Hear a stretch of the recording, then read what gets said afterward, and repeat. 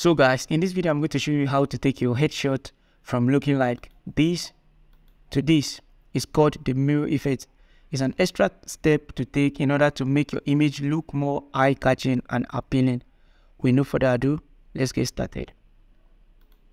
So we are going to delete all these layers and go step by step in creating the whole process from beginning. The first thing you have to do is to duplicate the background layer. You can duplicate by right-clicking and clicking on duplicate layer, or dragging the background layer to this plus icon down here to create the background copy. You rename this to subject. After that, we are going to select the subject from the background. This can be easily done using the select subject. So while quick selection tool is being selected, you click on the select subject. Now after creating the selection round, you come down here and create a mask. Now convert the subject to smart object. Now you come down here and create a solid color layer and then choose any color you want to use. Let's use a dark greenish blue for this. Now click on OK. Now this part of the selection is not alright, but we will not care about that since it's not going to show in the final image. So now come to the subject, Ctrl T for transform.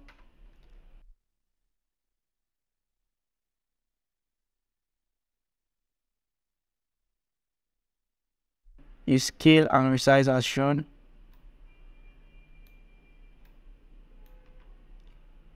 Now click on OK. The next thing we have to do is to bring up the ruler. Like you come to view and click on rulers to bring up the ruler. And now we are going to create a center point by dragging this horizontal ruler to the middle. It will snap at the middle. If it's not doing that, come to your view and click on snap. Now come to this one and also do the same thing, and then you snap at the exact middle. This to make sure that our headshot, that is the first section of the headshot, is below the center of the image. So you Ctrl T to transform and move it slightly like this to make sure it's below the center of the image. The next thing we are going to do is to duplicate the subject.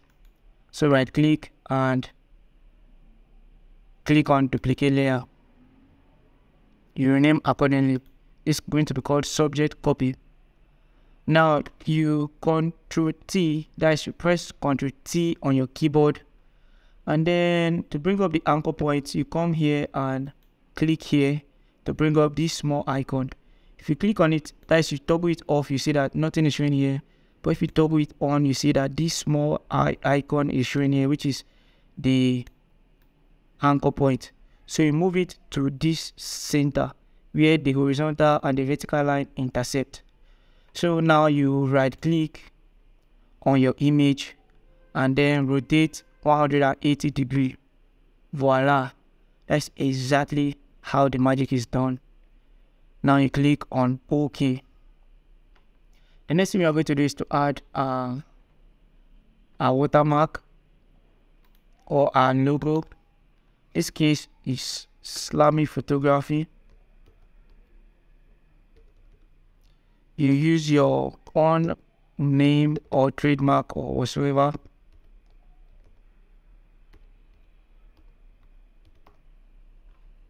Now you click on OK.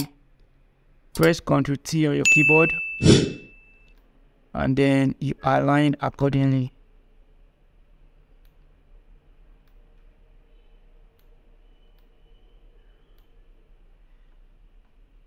Now you click on OK. You come to your view and clear guards. And this was the before, this is the after. You can resize this image or change the font size or font type to whatever you think is desirable, always looking more appealing to you. The final thing you are going to do is on this solid layer, you come to your layer and create a new layer. And now make sure you're on overlay, fill with overlay neutral color, click on OK. Come to filter, noise, add noise, and then amount should be 7. You can leave it on uniform or Gaussian blur, but make sure the monochromatic is ticked. And now click on OK. Come to filter, blur, Gaussian blur. Set the blur reduce to 0.3. Now click on OK. If you zoom in and toggle before and after, you see that the before, the solid color was completely smooth, and the after, we have some fine grain in the background. This will avoid something called banded or chromatic aberration in your image. If you don't know what that is, check the link in the description for more explanation, or you can Google that out. So that is all there is to this tutorial. Make sure you like and subscribe to this channel. Check the description for helpful links to free LUTs, presets, and photography tutorial. Happy to be part of your creative journey. See you in another amazing tutorial.